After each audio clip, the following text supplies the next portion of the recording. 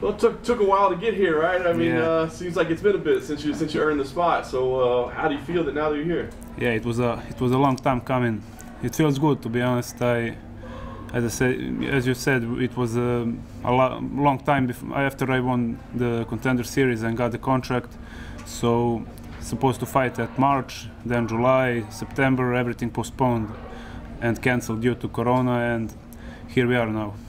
Was it all? I was curious because I know obviously coronavirus at first in March, especially. Were all the changes along the way? Was it all COVID related, or did you have any like injuries or anything? Is it just? March was COVID, as you know, and then at July, when I was supposed to fight at Fight Island, the first series of events, I was tested positive on COVID, and I don't know, I was a bit shocked and surprised, to be honest, because I had no symptoms, no illness, nothing. I was perfectly healthy, felt good. I was really shocked. We even trained, me, my coach, and my sparring partners. Actually, partner, it was one guy.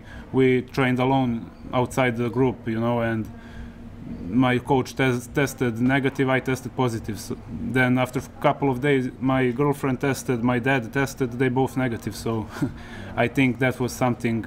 So you think maybe it was like a false test, really, or false positive, I should say? I think those tests aren't reliable as much, So it was a bit stressful when we tested for this event. I was like jumpy, and it was stressful, to be honest. So this time, I mean, how frustrated, how difficult? Because I mean, you work to get into the UFC, you make it, and then this pandemic things happen that you could never predict. I mean, how difficult was that to kind of keep your focus? I mean, we trained all the way, After Contender Series, we knew the event was where I was going to participate was coming fast, and I was, training all the time. So I would say longer than a year I'm in like fight camp. So it's a bit hard, but we managed to keep our cool, and we're here opening the main card. So yeah, that also feels very nice. I know you would have preferred to fight in between then and now, but I mean, do you feel like you've added things to your game? Do you feel like you've been able to kind of use this time in a positive manner? Well, as I said, I kept training. I didn't took no days off, and I think it was positive on my, whole game, and I think it was at the end it's good for me. This is a great opportunity, and again on Fight Island, it's good. Very cool. Talk about the matchup itself. Did you know much about Dequan, or I mean, what did you know? Of course, before the contract, I didn't know much about him, but after that, we looked up his fights at the UFC. He obviously had 3 fights, 3 losses, but those were close calls. He stood there pretty good.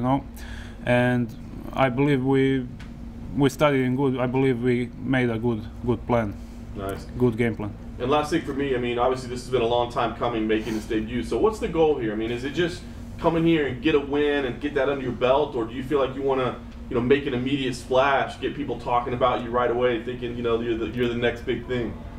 I believe I've proven with my previous victories and fights that I'm a good fighter, and that people should talk about me because of that alone, But I'm trying to keep my focus on this fight, and as I said, it was a long year, and I just want this to turn out perfectly, for me. And when that is over, we will see what's next for me, Is fighting someone like Dequan, who's on this losing streak, more dangerous than fighting someone, say, on this long win streak, because his back is to the wall and he has nothing to lose? Well, I'd say he has a lot to lose, because victory over me would probably get him a new contract, and if he loses, then, he's out, I guess. But my previous opponent also was in a similar situation, and I would say he was a bit more dangerous, but not as versatile as Dequan is, But I'd say I don't want to, think less of him or anything in terms of his game plan, and sports-wise, I'm going 100% in that fight, no holding back. One of your previous fights before the UFC, when you defeated Michel Pereira's become very popular amongst the fans and in the UFC. Was it frustrating as well to watch him get all of these fights while you're on this layoff and he's becoming so popular, knowing that you had beat him already? To be honest, no. It's kind of interesting. I must say I became something of a fan. You know, I'm glad that he's doing well, and of course, I'm going to try to get there as soon as possible. But you know, I must say I feel, you know, good that he's doing so well. Serbia isn't really known for mixed martial arts. What are the biggest names over there? I know that some of the Russian fighters were popular, let's say Federer back in the days. Yeah. What's the situation like right now? Well, in terms of popular fighters there, as you said, Fedor and Mirko Krokop Filipovic, they are like the biggest names there. Everyone knows about them. But in this modern era of MMA, of course, Aleksandar Rakic, who fights under Serbian flag, he has made, you know, a big success, you know, in his career. And there are also a couple of new guys, Alexa Kamur, who fights out of where is it? Ohio, I think. Now Dusan Medic, you know. There is Stefan Sekulic, who is also living close to me, and he is my training partner for this fight. You know, he's also a great fighter. I don't know if I missed anyone, but yeah, I think that's all. So MMA in Serbia is like everywhere in the world. It's growing, but it is, you know, it's going up. That's a good thing. People are becoming more aware of the sport, and I feel like this victory would like skyrocket that popularity in Serbia. So football is definitely #1 sport. Unfortunately. In Serbia, even like water polo. Yeah. Maybe, I don't know, tennis. Yeah. Djokovic, yeah. Djokovic, and how, like, where would you place MMA in the ratings? Like, football is #1 and MMA is like number 5, 10? I don't know, to be honest. Probably like 5 or 6, but I would like to be Novak Djokovic of MMA in Serbia. Yeah, that would be nice. So how long do you think it's going to take for MMA to become maybe not the #1 sport, but like somewhere in the top 5, top 3? Couple of years probably.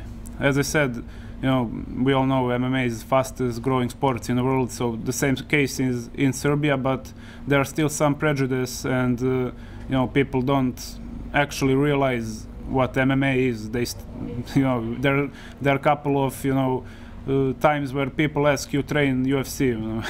So I'm like, no man. it's a bit weird, but yeah, people are coming around, and slowly it's going up, the awareness of MMA and as a sport. Do people also associate MMA with like football hooligans because it's unfortunately, yeah, it's prejudices. You know, they tend to connect it to, you know, sorts of criminals and stuff, which is totally unrelated and not true. But I feel like it's journalists there that make all the wrong impressions of the sport.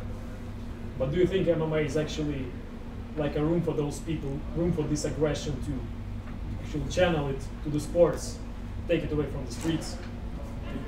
From my experience, I don't have much energy after my workouts to do anything else, let alone be in some hooligan or criminal related activities. So that's totally wrong to think about that like that. So I feel like people need to change their minds about that.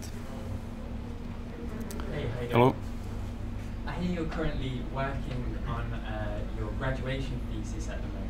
Yeah. I was just wondering how you manage time to do that as well as fighting for the UFC. Well, to be honest, it's a long time. Finishing that, you know, I gave all my exams, and then that final step to write that thesis, you know, I always postpone it because, you know, I'm a bit lazy. I'm focusing on this 100%. So, but after this fight, I'll try to find time to finish that and to let that be water under the bridge, you know. What is the thesis in?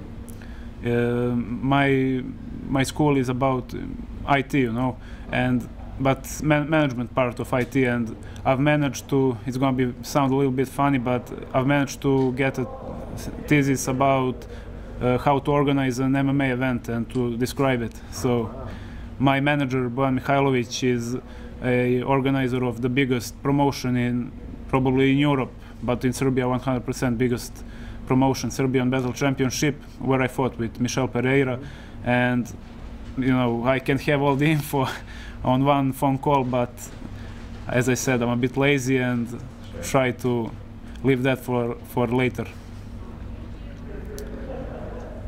Cool. Is that it? That's it. Thank you, Thank sir. you guys. See ya. Thank you very much.